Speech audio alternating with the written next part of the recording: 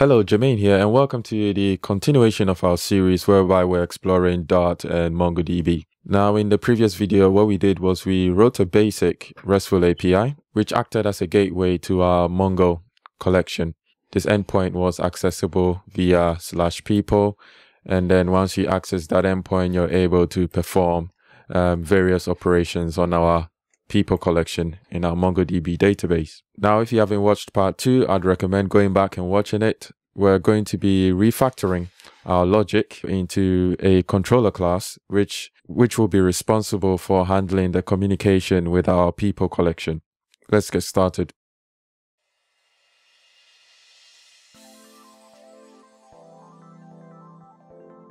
To simplify the code we write, we're going to install the HTTP server package.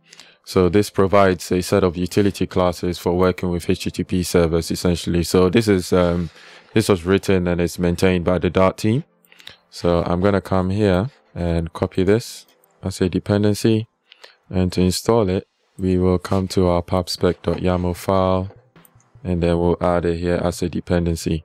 And once I save it, you can either run pubget in the terminal, or if you're using the Dart extension for Visual Studio Code, this command runs automatically. And once it's finished, we're going to come to our main.dart and import it like so. The way we're going to use this is, I mentioned that we are going to transform our request body. Over here we do server.transform, and then we pass in an instance of HTTP body handler, which essentially transforms the request body. The object type is HTTP request body, and that means this becomes, well, I'll set it to rec body to represent the request body. So that automatically affects how we retrieve our request, and it's just as straightforward as rec body.request. I'll do that here, rec body.request, and do that here as well. Change that here as well.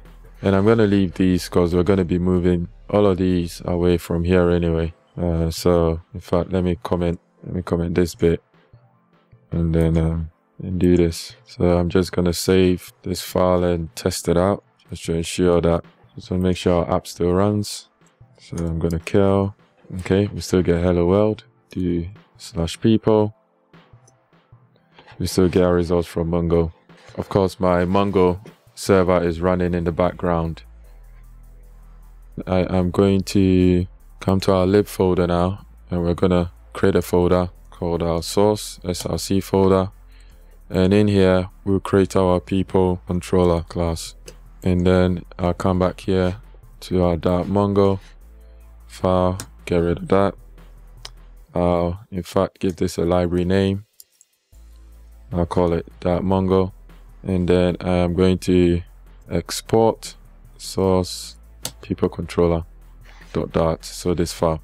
So what we're going to do next is build out our PeopleController class. So in this file, I'm going to import the packages we're going to need. So I'll copy that and paste that in here, and then we'll create our PeopleController class, and I'll define a couple of instance properties. So we need the HTTP request body.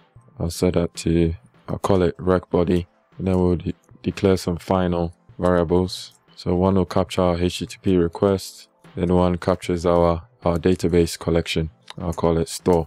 And we need to initialize these variables. So in our constructor, we're going to pass in the request body, and also we'll pass in a reference to our database. And then in the initializer section for our constructor, we will define our request, and then we'll define a reference to our store, which is our people collection. All right. Next, what we'll do is we'll define a handle method, which will essentially resolve requests that get passed to this controller. So I'll mark this as a sync, and then I'll use a switch, and then based on the request method, if it's a get request, we are going to await on a method called handle get, and then we'll break from that.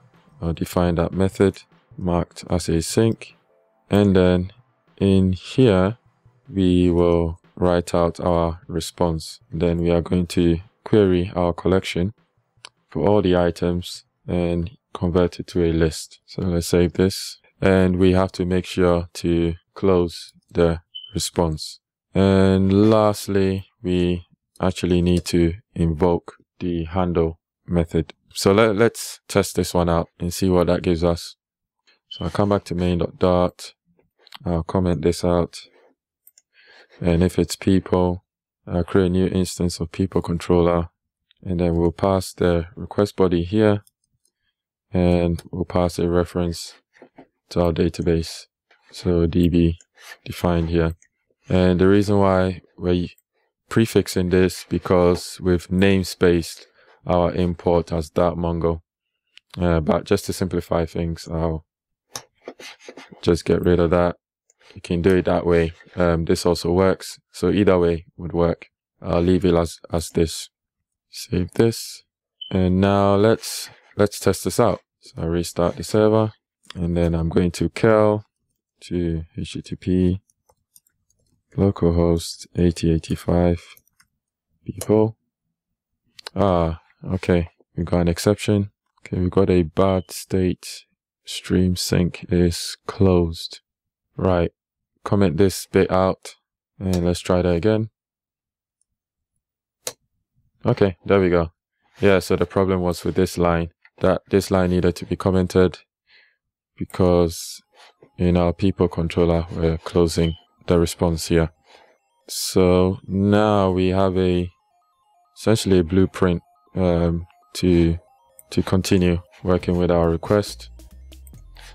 I am going to continue here by adding a case for post, essentially, which will be similar to what we've done with get. And I'm just going to speed this up and add cases for the other methods. And then for our default, we will set the status code to 405, which means that if any of the methods do not match, 405 I believe means method not allowed. And I'm just gonna define these methods. Okay, so now we've got just a basic shell essentially of how our controller would handle the items in our database based on the request. So for our post request, what we want to do is effectively do request response write, and I'm gonna await and store.save, and then all we need is the body property from our request body. And I'm just gonna test this out. So let's test this using Postman. So if I perform a get, yeah, that gives us all of that. And now I'm going to perform a post, and yeah, ensure the content type is application JSON, and then the body of our request would be this item. So let's send this across, and we have an OK response and a 200 OK return. So that looks like we were successful. Just to test it out, we'll do a get request, and if I hit send and we scroll down to the bottom, we can see that our entry has been added. And also, if we try a method that is unsupported, we should get a 405 method not allowed, as is configured here. So let's come back here now, and let's handle the other types of requests that we've got. So we've got a handle put request. So the way I expect this to work is we need to retrieve the ID from our query string. Then secondly, we need the item in our collection to perform the put operation on. Let's do a search for it. Store.find one where the ID matches this ID. And what we'll do is we'll have a condition. If item to put is equal to null, that means it doesn't exist. So then we're going to save this item, so which is our request body. Else, if it exists already, we're going to update or replace rather this item. So do rec body.body. So let's test this out. Open my Postman and we'll perform a put request at this location. And I made sure to specify the ID, and I will say Jermaine put here. And let's send that across. Okay, we got 200 OK. And what happens when I do a GET request? Of course, this doesn't matter. We're not using it in our GET request. So I should be able to come all the way down here. And then, yeah, we see our change made. So it's essentially replaced this item in the database with our new object. So if I set this to 102, it should add a new entry because 102 doesn't exist.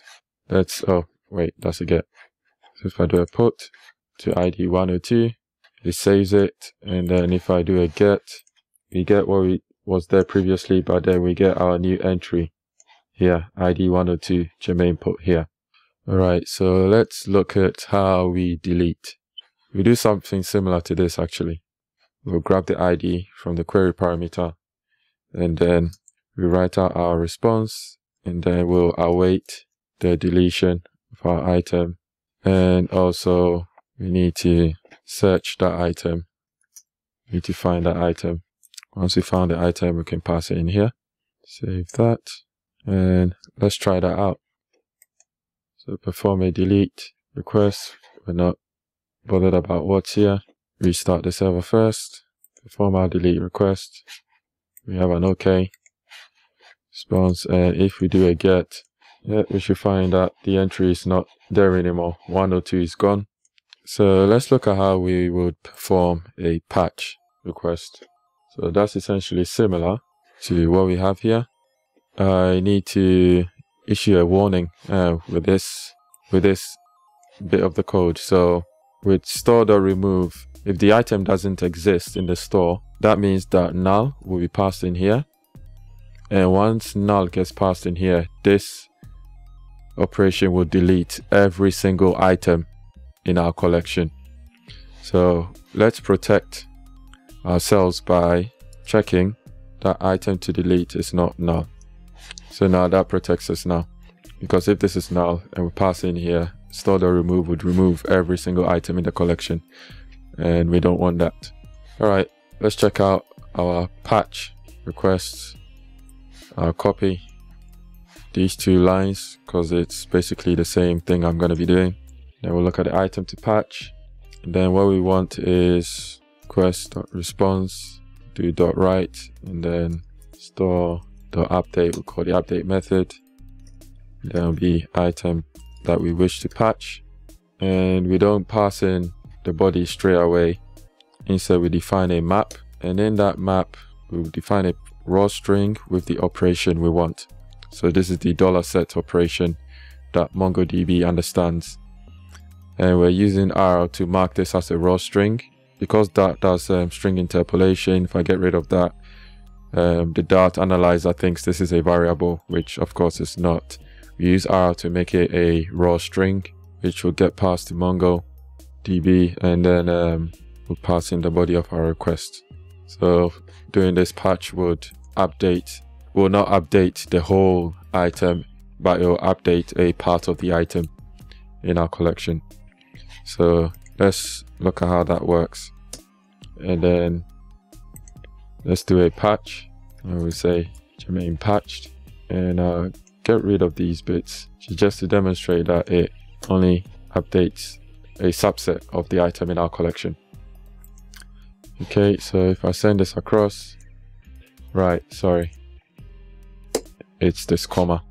Let's run this again, and let's do the patch. Okay, so if I do a GET request now and I send all of that, it should say Jermaine patched. So essentially we've got everything working now, pretty much. I'll clean up the solution a bit.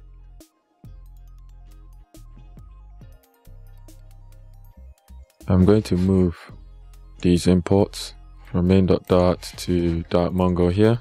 and I will export it from here. So that means in main.dart, we just import .mongo.dart and then get rid of that. So yeah, that looks much simpler. And don't worry about this green squiggly line. If you want to resolve that, you could just do that. So yeah, just to quickly recap, our request body is essentially passed in as a stream, and then we're using the HTTP body handler, which is a stream transformer. So that will transform the body of the request. We return a request body object, which essentially contains the payload data in there, but also contains details of our request. So we look at a path of our request, and depending on the path, if it's /people, we create an instance of our PeopleController, and then we pass the request in there, which gets handled by this controller. And in here, we call the handle method, which will handle the request dependent on the method. Each of the methods we've defined essentially affects our collection one way or the other. So this brings me to the end of the video. I hope this was informative. I picked up something different. This code is available on GitHub, so do go and take a look, do check it out and test it out yourself. I do hope that you've been following along with me in this tutorial. The best way of learning is by doing. Do give this video a thumbs up if you liked it. Also, do subscribe and hit the bell notification icon so that you're updated when new videos are released. And if you've got any questions, let me know down in the comments and I will try my best to answer you. Thank you.